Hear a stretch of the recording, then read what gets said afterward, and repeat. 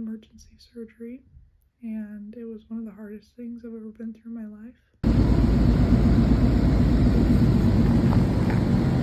Hey guys, welcome back to Ag with Emma. If you're new here, my name is Emma. I go all over the place doing farm tours, farm work, and a lot of other different things. Last summer I did custom harvest in the United States from May to November, going from Texas to North Dakota and back down again.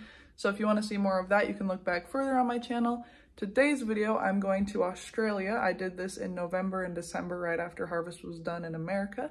And I learned a lot. I got to operate case equipment, which was a first for me. I also got to cut canola, which was also a first for me.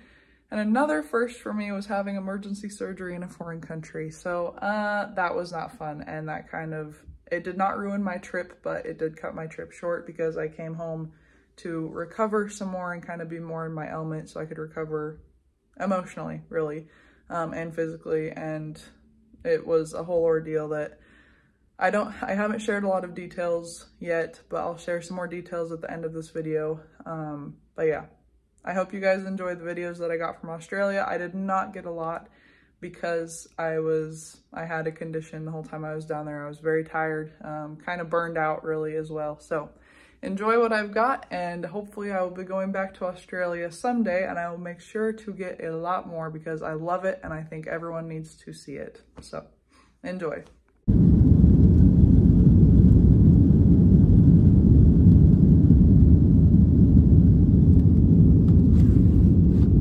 So I came to meet my friend Jock. He's over there, and I pulled up and he has a broken one of these. Right, those sheared out, and that holds the belt together. And so this one, we're trying to straighten it, and then we pulled this one apart, and that's broken. So, oh well, we're fixing it though. He has spares. So this was my first time in a canola field. Had to record it, and then the next day we cut a sample. Brought it to the sampling stand. Here's what part of that process looked like. And they were testing for things like oil, moisture. We just had to make sure that we were good and ready to go.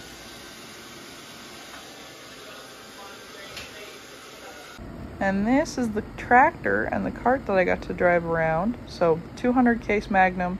It was pretty slick, had the leather seats and all the goods. It did not have a scale in it like I was used to. So that was a little different to get used to, and the equipment has oversized signs on it. That's important in Australia. And then we had to get set up at the bins. That's the auger going up to the top of the bin, and that's Tim. He was driving the auger around, but really pretty down there. And then dumping, they had tipper trucks. I think they call them tippers. No hopper bottoms. And it's just pretty. Australia is so pretty. I wish everyone could experience it. The sky feels different down there. It's just a very gorgeous sight. I'm just saying, from my seat, I cannot see inside this trailer. It's very tall. They told me to load that trailer like the same height as the first pile I had in the whole way across. I think I couldn't have done that any better. Well, I could have, but pretty spot on. This is my first time cutting or like taking part in harvest for canola. And it's been an unnaturally wet and cold year here in Australia for some parts, maybe all the parts, but in Victoria where I'm at, it's been especially wet and cold, and right now it's supposed to be like in the hundreds, but right now it's only in about the 70s, so it's been kind of weird. Normally they'd be around, not done with canola, but they would have been well started with it. So the fields we're in are very soft and squishy. We have to be very careful with where we drive and where we're, cutting into the canola because it can spike and get really wet, and then the tires on the combine keep spinning out. So he'll have to back up, and it leaves big ruts in the field, which they'll pull a disc over probably later because they can't really leave those bog marks. Oh, there he is.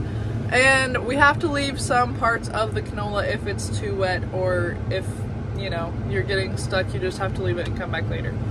So I'll show you what that looks like. It's really messy and I'm not used to it. He just finished this field. You can see him leaving kind of ruts and tracks over there. And I'm gonna go this way because he left some ruts over there. So there's a spot we've been going in and out of. This canola in front of me is pretty dark, and that's because it was sitting in water and it just like died. So there is water running through there. And that, just turns it to that darker color as it does when plants get waterlogged. So we drove through here, and I'll show you. You can see all the ruts. And I hate driving across the field and leaving ruts, but there's just really no other option. So I'm gonna come over to this corner right here. I guess I could have went where he was going, but you're about to see what I mean when I say we have to pull out of areas sometimes. Aha, yep, right here. So I'm gonna straddle those tire tracks, and we're actually getting tracks for the combine next week, so that'll really help. We're just gonna straddle these bad boys because the grain cart doesn't sink as bad as the combine does. Like so.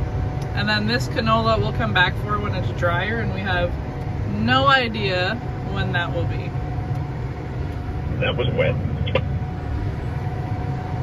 There is some more of where he gets bogged, as they like to call it here. It's just very, very muddy. But there are some areas that can be harvested. So here's another. And we're just gonna have to come back for this when it's, you know, dry. So he had to stop right there because his tires were spinning out and back up, and I'll go to the saw. so another first for me was using a pickup header. I had never even seen one of these. Maybe I had, but maybe not realized it. And that was used when we put canola in windrows with the windrower instead of direct heading, which is when you cut it with the draper header. So we're going to use that to pick up the windrows instead of using a draper header. Oh, that's in my shoe. Yuck.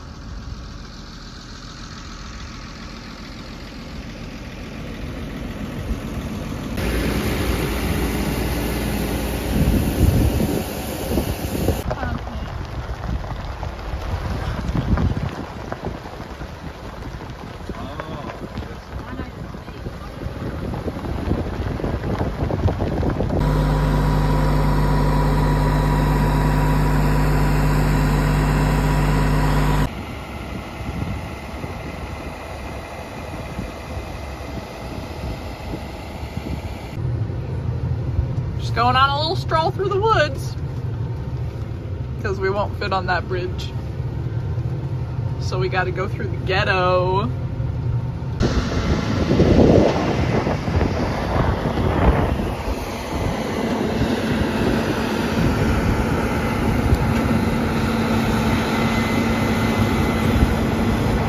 So just to give you context, this is what canola looks like. That's the seed. Very small, very light. Look at how easy it blows around in the wind. I'm not moving my hand at all there, except for right there, but blows around super easy. And it was not great canola where we were at because of the floods and a lot of different other factors.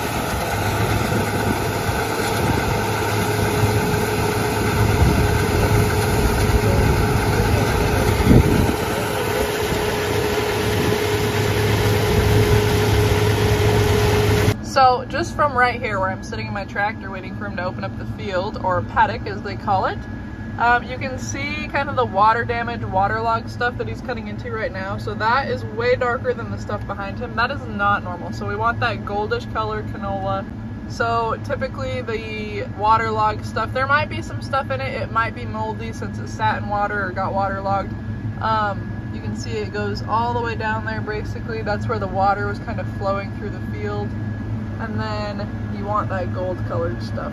The black gold, as we like to call it, because it's black seed and it's worth a lot of money. And then the stalks are green because it wasn't windrowed or sprayed. Normally that gets rid of that.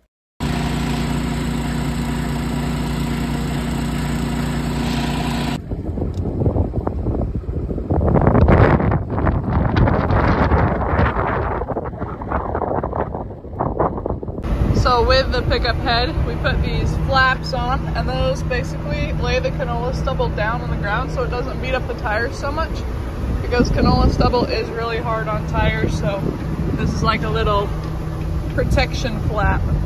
Just hangs off the header right there.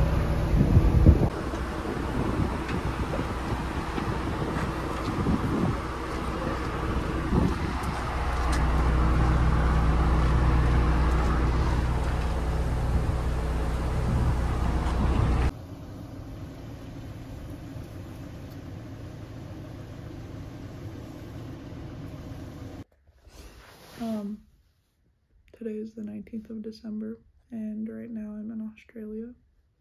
I'm in Victoria, and I have been here for a month working on harvest. And 2 days ago I had emergency surgery, and it was one of the hardest things I've ever been through in my life, because I'm on a different continent by myself. I'm not by myself. I have a lot of good people that have supported me through this, but it's really hard to not feel alone.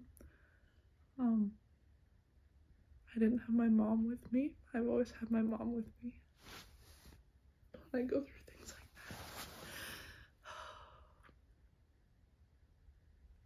that. But I don't think I'm going to talk about it right now, but I didn't want to forget how being here feels.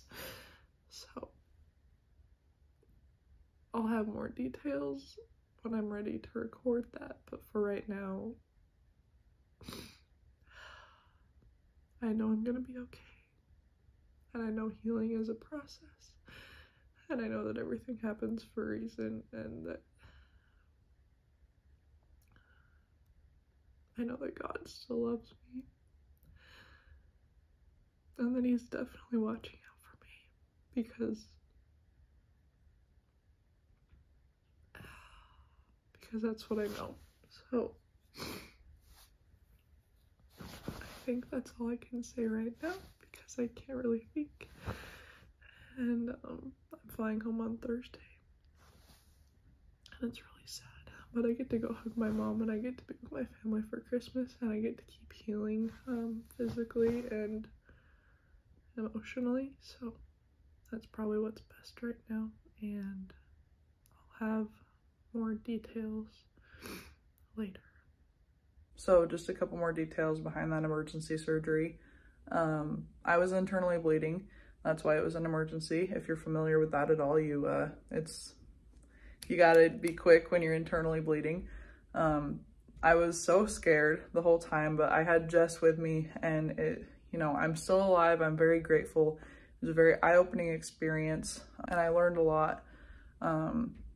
It is sad that it cut the trip short, but I know and believe that there are no coincidences, and that God for sure had his eye on me and was looking out for me and has a plan, because there were so many people praying for me, and I'm getting chills just thinking about it now. There were so many people messaging me and praying, and I wouldn't have made it through that without those messages and prayers, because I'm just so grateful for everyone that made sure I was okay, and made sure, I'm still getting through it. I still have people message me and ask how I'm doing, how I'm holding up. So that is a little bit more detail behind what happened. But definitely 0 out of 10 would recommend having surgery far away from home. Not that it was bad. They took really good care of me in the hospital, but it just was not part of the plans. So that is all I have for Australia. I'm sorry it was not more. I really wish I would have showed you guys more of it. I was just I think I was really just burned out more than anything. And that just, it happens with content creation. So I'd also like to thank Jess and Tim for taking care of me. And there were so many other people down there that cared about me and made sure that I was looked out for and taken care of. So thank you guys for making my trip quite literally unforgettable in a very large part of my life. But that is all I have for Australia. If you guys would like to see more content, make sure you subscribe. And I'll be here. I have more farm tours coming out for you guys. And as always, thanks for watching. Hasta la pasta.